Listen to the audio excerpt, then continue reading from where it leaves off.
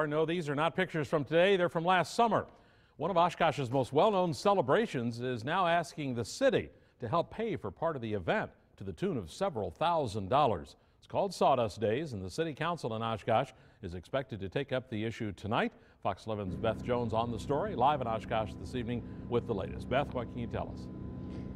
Well, Tom, for 41 years, the city has marked the 4th of July holiday with Sawdust Days. But certain city fees have threatened the event's future. But organizers hope that the new plan will make sure that that's not the case this year.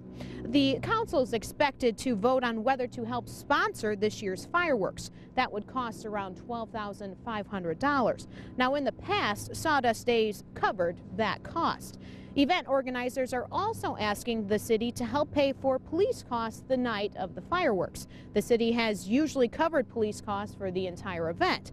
However, this year, the city wants Sawdust Days to help pick up the tab.